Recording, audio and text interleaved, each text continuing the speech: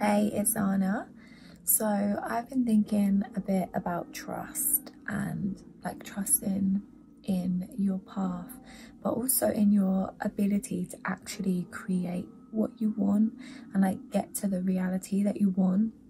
And I had this revelation today that when you imagine things, like, I don't know if you do this often, but I literally do it all the time, where I will go into my mind, especially in dream state, and I'll imagine the life that I want. Like, I'll imagine what my house will look like, what my partner will be like, what my career will look like, but not only look, but what it will feel like what it will feel like to live that life and to be that person.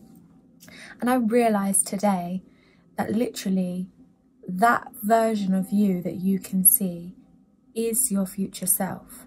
Like, when we talk about making decisions and not knowing which decision to choose, or even fearing the future and fearing what it will look like, and not knowing how we will handle situations if they were to appear. You know, like, anxiety can take over and you start worrying about things that haven't happened, and like, it makes you feel like, what if it was to go this way? Like, will I handle it well? How will I handle it? Will I be successful? Will I meet the right person? All of these questions and all of these doubts, it can make you worry and like feel anxious about things that haven't even happened yet. And I just realized that when you go into your imagination and you really put yourself into that experience of something that you want, that literally is your future self. Like, that literally is a future possibility of who you could be and like the life and experience that you could have. Because if our minds create our reality, and we know that the world that we're living in right now has been created by a projection in our minds, is a hologram based upon so many factors of the soul contracts and agreements that we had before we even came here, and then like our belief systems that we formed while we were here, our upbringing, our parents, and then the structure of this false matrix that has been created. Like, all of these different things play a role into what we experience in our lives each day.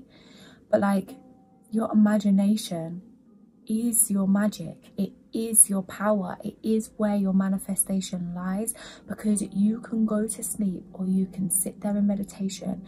You can, even when you're cleaning your house, like when you're dancing, when you're doing anything, you can go into your mind and like, you can create whatever you want. There's no limitation, because that's where your mind gets to roam free. Like, your higher self, your subconscious, your heart, whatever you want to call it, all gets to just be free. It's not restricted by this physical reality and this physical vessel. It can literally create any possibility that you want, you know, like, it's limitless, and it's infinite. You can create anything. So you can go into that imagination and you can create all of these things, and you can feel it as if it's happening right now. You know, like when you have nightmares, it feels so real. It feels like it's happening right now. Like, it literally feels like it's this reality, and then you wake up and you have to like regather yourself, because you're like, what the fuck, that felt so real. And you have to adjust your mind and like almost convince it that it wasn't real, and bring yourself back into this physical world, you know. So like, we know that it feels real because it triggers your emotions and your five senses as if it's happening right now. So you can just go into your imagination, which is your most powerful tool that you have, the most magical space that you could possibly go to, with infinite potential. And you can go and you can meet your higher self, you can meet your future self, you can go and create that. And then it's just a case of like trusting and believing that that's possible, and that that is the future you that you choose. You know, like, it's a choice, because there's infinite possibilities, and all of these possibilities exist at the same time. So it's like, which one do you choose? Which one do you want? You know, you can spend forever and ever worrying about choosing the wrong decision, the wrong partner, the wrong this, the wrong that, but like, which one do you want? You know, and when you focus on the one that you want, the one that you do want, instead of worrying about all of the ones that you don't. You're gonna like, you're literally a magnet. You're gonna draw it to you, because what you focus on grows, and what you put energy into is what comes to you. It's what you manifest, it's what you create. So yeah, I don't know, I'm just realizing we need to put our energy into all of these ideas that we do want, and all of these things that we really like. They just make us feel good inside and make us want to bring that into our world, you know. So it's not something that you just think about when you sleep or think about when you meditate. It's something that you literally experience on a day-to-day basis, you know.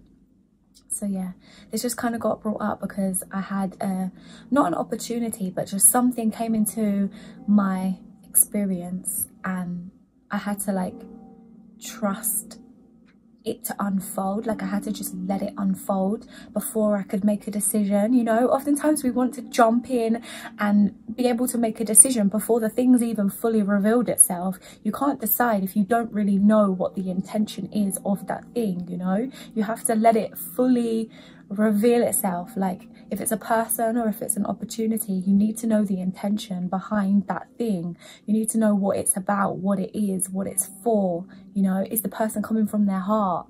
Are they on the same path as you? There's so many things that need to be revealed before you can make a decision. But we always just want to, well, I especially always just want to jump in and be like, yes, this is it, or no, this is shit. And then we let go of something that we should have kept, or we keep something that we should have let go of, you know. So yeah, it's just kind of about trusting yourself, and then being able to go into your imagination and choose what you want, and then be like, does what's just appeared in my reality, does that feel the same way that the thing that I imagine feels like, you know? Do they correlate? Do they work together? Are they something that has the same level of potential where it could get to the beauty of what my imagination is creating, you know? So yeah, I think it's just about trust and about knowing yourself and knowing what you want, and then not settling for anything that doesn't meet that. And also believing and knowing that it's not a high expectation, you know, like the thing that you want, that's not too far-fetched or too ridiculous or too high standard or too crazy. Like that's a good thing, that's a normal thing, that should be normalized, to have that level of like divine creation where it literally, to some people, it seems way too out there and way too ridiculous and could never be realistic, you know. Like it's not unrealistic. Whatever you can imagine is a possibility and can happen. So you need to just trust yourself, believe in yourself, and believe in what you feel and what you know is right for you.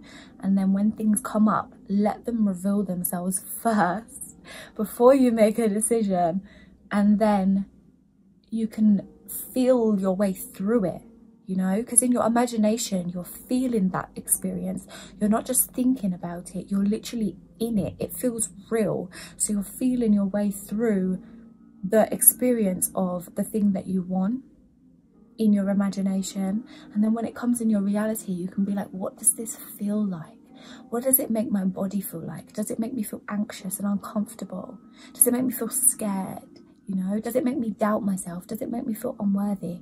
Or does it make me feel empowered? Does it make me feel good inside? You know, does it make my heart flutter, and like, does it bring joy in my body?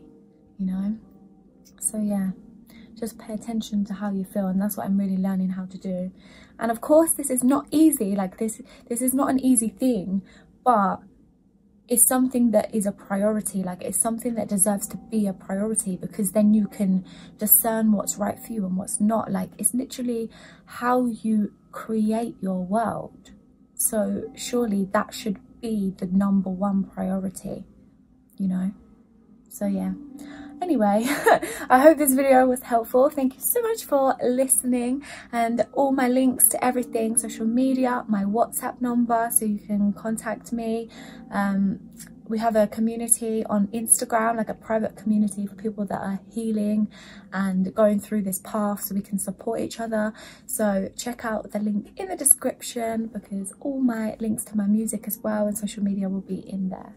But yeah, thank you so much for watching and listening on the podcast apps if you're listening there, and I will see you in the next episode. Love always. Pull it down.